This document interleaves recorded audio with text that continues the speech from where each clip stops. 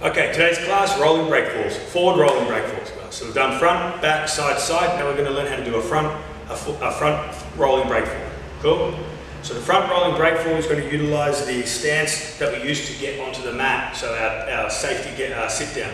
So from here we're going to get our nice base going here. Cool? Now hand positioning is going to be really simple. We make a V pattern with our hands. So we touch our two inside fingers together and that makes our V pattern. Okay, so just like that. Cool? And our hands want to be on the side.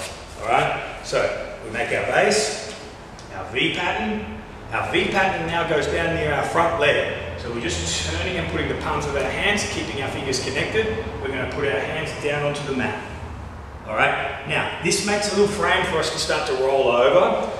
We don't want to put our elbow into the mat, so obviously we want to drop our weight into our elbow. So to avoid doing that, we're going to turn and look at our back leg. And as we lift our back leg, that's going to generate the momentum for us to roll over. Now remember, we've done our forward break falls, we've done our side break falls, so we know how to slap the mat. So you're connecting your forward roll with your sideways break fall here. Cool? So V, hand. Look at the back leg, all right? Our back leg now is going to start to lift up, and as it does, we're going to roll over, but it's important we just keep watching that back leg. And as it goes over, our back hand is going to be the one that does the break falling, cool? So from here, 1, 2, look, and then we end up in this position here, guys, cool?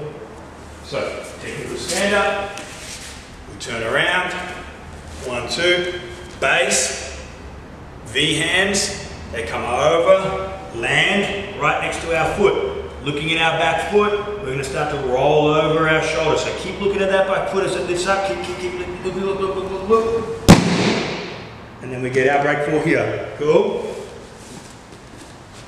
So, really important this break fall, because this is basically like all your throws and things like that. As you go over the shoulder, you want to be nice and relaxed when you're doing that. You don't want to stiffen up. That's where the injuries can happen for you and your partner. So as you're learning how to do this, take it nice and easy, roll over a few times, maybe get good at just doing your forward rolls, and then you can implement your side break fall into your forward roll. Okay, so from here, 1, 2, base, V, hand on the mat, look at the back leg. Just watch that back leg as it lifts up. That's going to roll you over, and that's going to give you your break fall position. All right? So, again, base, V hands, they come over, hand on the mat, watch the back leg, watch the back leg. And we've got our slap here, our nice break fall here. Cool?